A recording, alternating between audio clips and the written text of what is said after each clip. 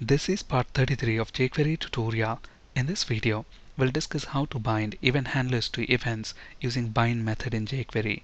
One way to bind event handlers to events is by using the jQuery shorthand functions like .click, .mouseover, .mouseout, etc. In the previous sessions of this video series, we discussed how to use this jQuery shorthand functions. Another way to bind event handlers to events is by using the bind method in jQuery. Here is an example. So this selector right here is going to return us a button with ID btnClickMe, and on that we are calling bind method. The first parameter is the name of the event to which we want to bind the event handler. In this case, we want to bind the event handler to the click event of this button. So we pass the name of the event as a string. And then the second parameter is the function that we want to call when this click event occurs. So we are calling an anonymous function here. And if you look at this anonymous function, all it's doing is finding another element with ID div result. So this is a div element. And within that div, we are displaying the string button clicked when the click event occurs. So let's look at this in action. Let's flip to Visual Studio. Here we have the button with that ID btnClickMe. Within our jQuery ready function, let's use the ID selector and find that button. So the ID of the button is btnClickMe. And on that, let's call the bind method. So the first parameter is going to be the name of the event. So that's the event to which we want to bind the event handler. And the second parameter is going to be the function that we want to call when click event occurs. So when the click event occurs, call this function. And what we want this function to do is find this div element with ID div result. So $#div result, and let's use the HTML method and display this string button clicked within that div element.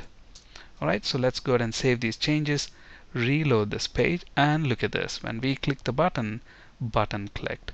So here we're using the bind method to bind click event handler to this button. When this click event occurs, this function gets called. And if you look at this anonymous function, we are not passing the event object, but sometimes you may need the event object. For example, let's say when I click this button, I want to get the X and Y coordinates of the mouse pointer where the click event occurred. Okay, so to do that, we can use the event object because the event object has got the pageX and pageY properties. So let's pass event object to this event handler function, and then instead of simply displaying this string button clicked, I'm also going to say button clicked at x equals, we want the x coordinate of the mouse pointer, and to get that we can use the event object that is coming into this event handler function, and then use the pageX property. And to that, let's append y equals the y coordinate, so event.pageY.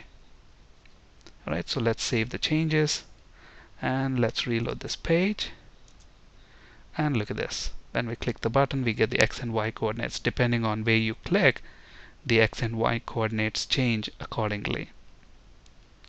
Right. Is it possible to bind multiple event handlers to the button using the bind method? Absolutely. If you want to bind multiple events, look at this. Here we are binding event handlers to click, mouse over, and mouse out events. Simply separate them with a space. So here we are binding this event handler function to all these three events. Okay, so let's look at that in action. So I want to bind the event handler function to click event, mouse over event, and mouse out event. Okay, when any of these events occur, this function gets called. And look at this. Here we are passing the event object to the event handler function. Now I want this piece of code to be executed only if the event is click event. If that's the case, we can use this event object that gets passed. So we can check if event.type equals click. So if the event is click event, then execute this code. Else if event.type equals mouse over, then let's say we want to execute different piece of code, we can specify that here. Else we want to execute whatever code.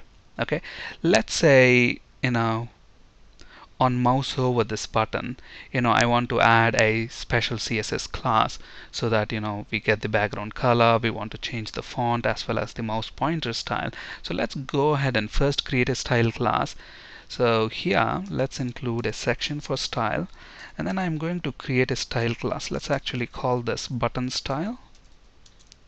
And first of all, we want the background color to be red, and we want the font weight to be bold, and we want the font color to be white, and we want to change the cursor to hand. So let's use pointer as the style. Alright, so on mouse over, what we want to do is we want to add this CSS class to the button element, right? So to do that, to refer to the element, we can use again this keyword. So $this, to that we want to add a class. So I'm going to use add class method, and we are going to specify the class name as button style. Okay. If it is not mouse over or click event, then it's going to come to this else part. In that case, we want to remove that CSS class. So I'm going to use remove class. Okay. If it's mouse out, we want to remove that CSS class. If it's mouse over, we want to add that CSS class. If it is click, we want to display the string within the div element. So let's save these changes and let's reload this page. And look at this, as we move the mouse over, look at the background color changes to red, font is bolded, and font color is white, and the mouse pointer style has changed to a hand symbol. On mouse out, the class is removed. On mouse over, class is added. If I click the button, button clicked message with X and Y coordinates. Okay, so in this example, we are binding event handler to 3 events. Okay, all right. Now, how to unbind an event handler? Use the unbind method. So, when we call the unbind method, look at this, we are passing mouse over. So in this case, it's going to unbind, mouse over event handler. Okay, and if you want to unbind all the event handlers of that button element, simply call unbind without any parameters. So this is going to remove all the event handlers. So let's actually understand these two with an example. So at the moment, if you look at the page, we have the button style class, and this is the HTML that would produce this. And what we want to do is, when I click this button, disable mouse over effect, we want to disable the mouse over effect, meaning we want to remove that on mouse over event handler. And when we click enable mouse over effect, we want to add mouse over event handler. So let's see how to use bind and unbind and achieve that. Alright, so let's go to Visual Studio. So this button enable mouse over effect, that's the ID of the button. So right here, let's find the button with that ID. And when we click the button, we want to execute this function. So here we are using the jQuery shorthand function to associate a click event handler to this button. Right? Alright, so when we click button enable mouse over effect, what we want to do, we want to bind mouse over event handler to this button btnClickMe. So we want to find that button first. So let's use that ID selector. And then I'm simply going to say bind, and we want to bind mouse over, and let's specify the function that we want to call when mouse over occurs. So here we are going to simply say $this.add class button style. So when we click enable mouse over effect button, we are binding mouse over event and an event handler for that. Now, when we click the other button, that is btn disable mouse over effect, so when we click this button, we want to execute another function. And what do we want to do? We want to unbind mouse over event handler. So I'm going to use the same code, and instead of bind, I'm going to use unbind, and we want to unbind the event handler of mouse over event. Okay, so let's save those changes. Let's reload this page and look at this. When we mouse over, we get the mouse over effect. Now when I click disable mouse over effect, look at this. Now when I mouse the mouse over the button, we don't have the mouse over effect. When I click enable mouse over effect, look at that, that's back in action again. And when we click the button, we get the message as expected. And here is the code that we have just written.